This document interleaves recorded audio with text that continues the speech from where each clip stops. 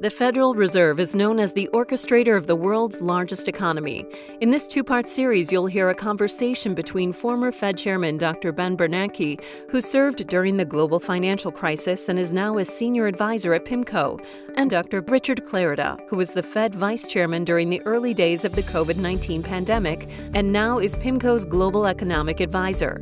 In this episode, they'll reflect on their time at the Fed and share insights about PIMCO's investment process.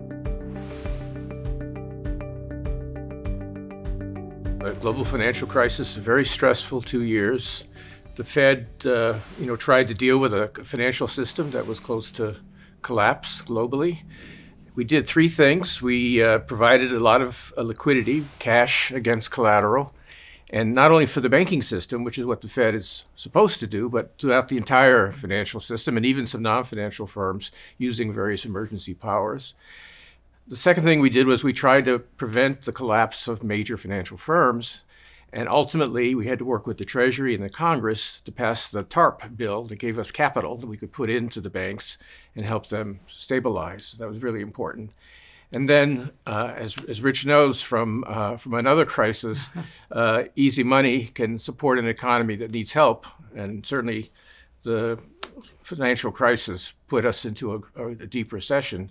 So the Fed, cut interest rates to zero and began to undertake other kinds of policies, to try to provide some support for an economy that was hit very hard by that crisis.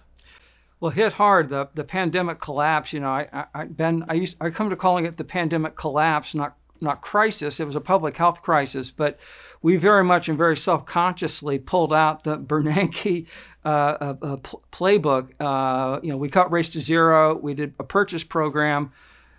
We provided a lot of liquidity, in some cases literally opening the file cabinets and taking out the facilities that you put in place.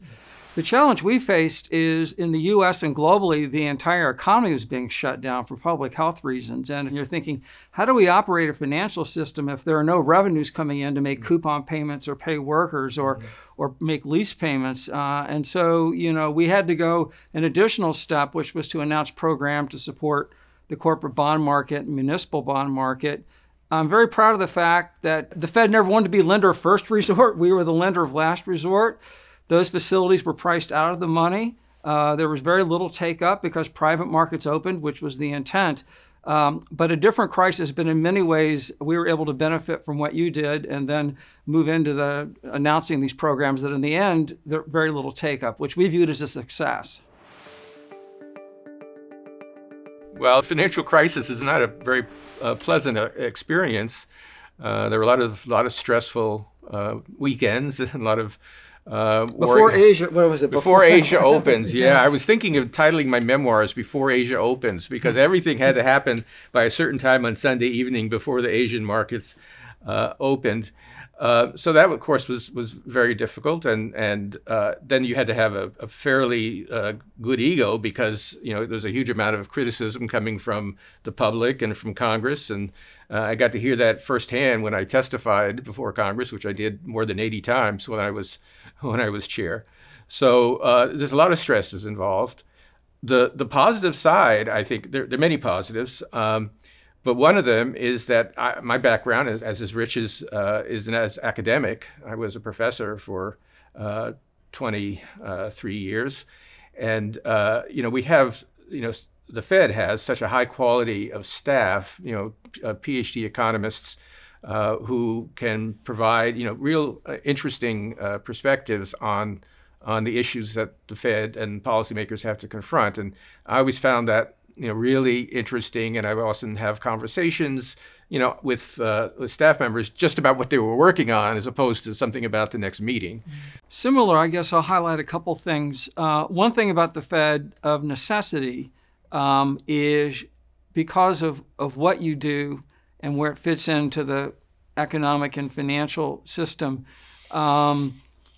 It can be a pretty lonely place. You can't go to cocktail. When people say, what'd you do at the office today? But what that means, given how intense it was, and every day you are either making a decision or doing the analysis you'll need to make a decision that is not only setting monetary policy for the U.S., but for the global economy.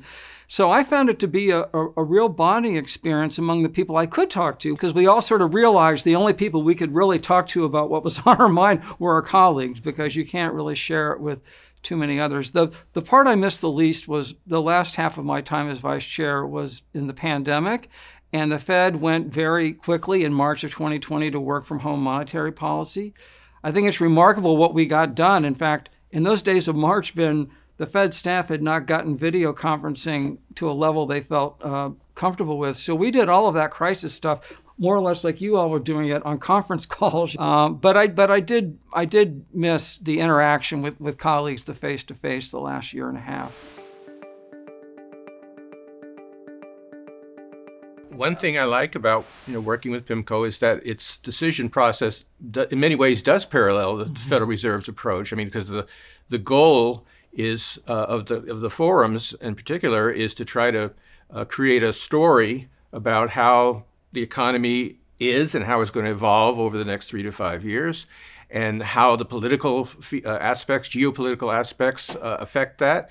And once there's a well-defined and agreed-upon sort of picture, outlook, together with all the risks and uncertainties that are around that, that provides the background for investment decisions. And the Federal Reserve operates very much in the same way. The staff provide forecasts and alternative scenarios, and it's all discussed, and that's how policy is made. And one other thing, which I think is important, PIMCO brings in very good, high-quality outside speakers who come in and give different perspectives. The Fed doesn't do that quite as formally, but certainly the board and the FOMC meet with outside groups and others who bring a different perspective, so that they can hear a different, perhaps opposing view before making a decision. Well, I would not disagree with that. I would point out one thing that Jay Powell and I did during my time there is we sort of formalized that. We would have 4 or 6 times a year, we would invite in outside groups, sometimes an academic group, sometimes folk with some market experience. Needless to say, the Fed was in listening mode. But the other thing I would compliment your view on that is one thing that I enjoyed, and of course, it's a good thing since I'm charged with sort of overseeing the process, is PIMCO does both the cyclical 4 times a year, so looking ahead 3 to 6 months, and then does carve out 1 week a year to try to look ahead 3 to 5 years. And that goes all the way back 40 plus years ago.